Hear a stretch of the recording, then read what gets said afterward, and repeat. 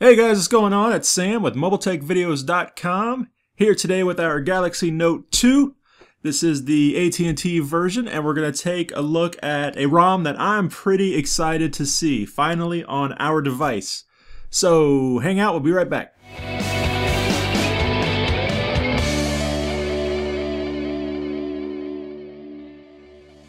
Alrighty, so this is the Sky Note, the 4.3 version. This is a TouchWiz 4.3, basically what you get on the Galaxy S4 and the Note 3. It has some aspects of both, and like I said, I am very excited to finally see this on our device. Been waiting a long time. I am probably in the minority. I actually like TouchWiz. A lot of people don't, prefer the stripped down Android AOSP. And that's all nice, yeah, I like it just fine, but I prefer TouchWiz. I gotta say, as long as it's fast. TouchWiz on the S4 was crazy slow and laggy, and but then the developers got a hold of it and optimized it and all that and made it so much better. And this one here we're gonna take a look at is very similar. So before we get started talking about it, we gotta give thanks to the developer, Sean Z Screams. As the sun goes behind a cloud there and the room darkens. Sorry about that. Anyway, Sean Z Screams. He's a recognized developer over at XDA. Big thanks to him for hooking us up with this. Now, I did a review of Sky Note, the 4.1.2 for the Note 2, and loved it. One of my favorite ROMs. One of my go-to ROMs. Whenever I would try out something new, testing it, I would always go back to Sky Note. So before I even tried this ROM out, I knew it was going to be a quality build, and it was. I've been using it for a day and a half now, and it's been great. So we'll fire this up here, let you guys take a look at it. Hopefully I'm in camera. And I wasn't. Good thing I checked. So we've got the new boot animation, but we still have our boot up sound. So we'll talk about this a little bit. This is the Sky Note 4.3 edition MJ4, and it is an AT&T leak. Rooted, zip-aligned, deodexed, all that. Tethering enabled, and the bootloader has been stripped out. It's got the 4.4 keyboard, also has the Note 3 keyboard. Oh, there we go. Yeah, cool new sounds going on. You can see that it has the light flow lock screen. Now, I put on Nova Launcher, but you have the two other launchers by default, TouchWiz and then the new Android launcher. So we'll take a look at that one first.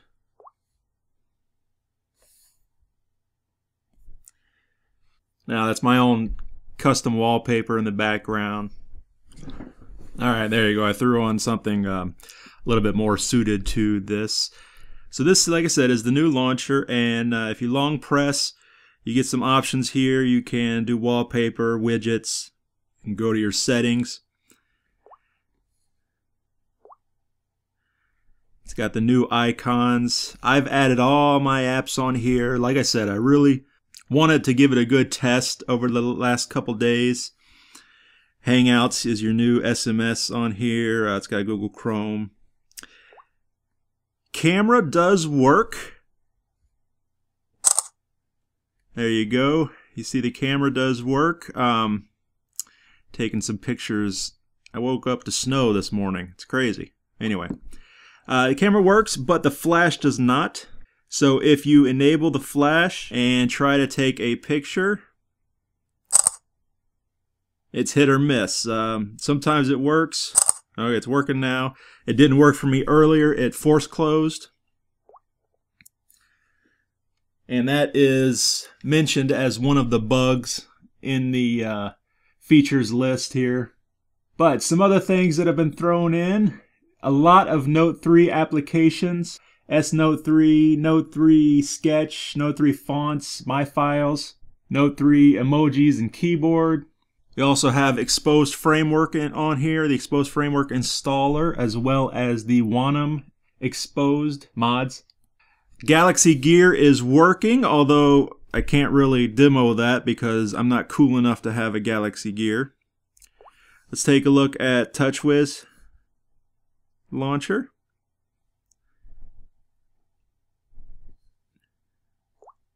And, you know, it's just basically what you would expect here. But everything has been working great. I haven't had any problems. Like I said, the camera force closing on me. Let's see if it works in TouchWiz here. Alright, I turn the flash on. And it's working. So, like I said, I tested it out when I first put it on yesterday and it force closed. So maybe it just takes a couple of reboots since then to fix that issue. So that's good to know. GPU acceleration and CPU boosting removed all the bloatware. I'm sorry I keep going out of frame, guys. It's also thrown in the Sony Bravia engine. Let me clear all these things here. Now, Wi-Fi is working great. I did a completely fresh install. I wiped everything, even my internal SD card. And don't be afraid to do that, guys. It's super easy. Just get on your phone, hook it up to a computer, copy everything over to a folder on your computer. Then you go in, you wipe the internal SD card. When you set up the new ROM, just go back in and don't copy everything over. Copy just the important things, folders like your titanium backup, any pictures that you had, music, all those things. And that will help to ensure a completely clean install of a ROM. But this is on AT&T, and so I followed the instructions on the thread here to install the AT&T version. And the instructions talk about if you're coming from a 4.1.2 ROM, you should use Odin to flash this particular one-click file, .tar file that he provides in the thread.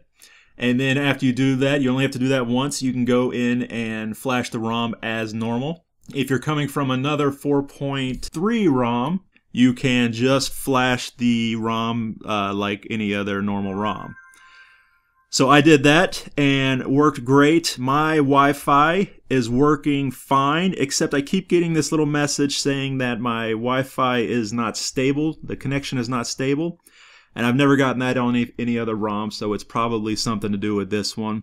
And he the developer mentions in the thread that Wi-Fi is still an issue in some cases.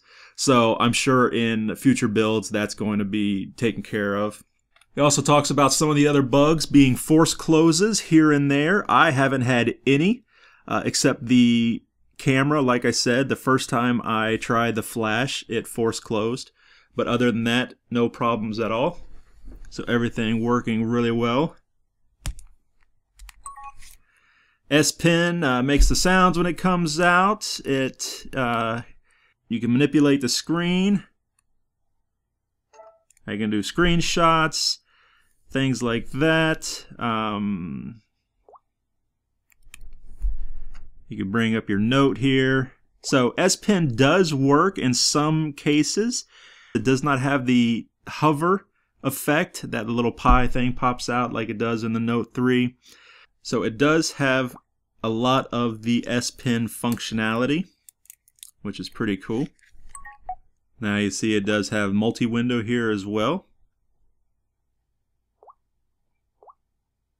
And long pressing can get rid of that. So a lot of good stuff going on here. Call quality has been fine. Texting has been fine. GPS works. I did that yesterday. Quadrant had kind of a low score, to be honest. I think it wasn't even 7,000. But that's not really a big deal. Voice to text has worked great, no problems. I haven't dropped any calls, haven't dropped Wi-Fi. Just all in all, it's worked great. Lock screen has the ripple, has the light, everything you would expect from the TouchWiz. So I think that's about it, guys. Really great to see these ROMs starting to come out for our device. I've been waiting quite a while because, like I said, if you love... Sorry, there's a little bit of a power down sound effect. But anyway, if you like TouchWiz, then you're happy to see the 4.3 TouchWiz coming to these older devices. But anyway, that's it for me, guys. This is Sam with MobileTechVideos.com. If you have any questions, leave a comment down below, and I will do my best to retrieve them from Google+. Yeah, thanks a lot, Google. So, incidentally, my Google Plus page is now up and running. I am horrible about posting on that, so don't expect too much, but you can check it out if you'd like. You can definitely check us out, though, MobileTechVideos.com on Facebook and Twitter. Stop by the site if you need any help, any repairs, things like that. Once again, thanks for watching. I'll see you next time.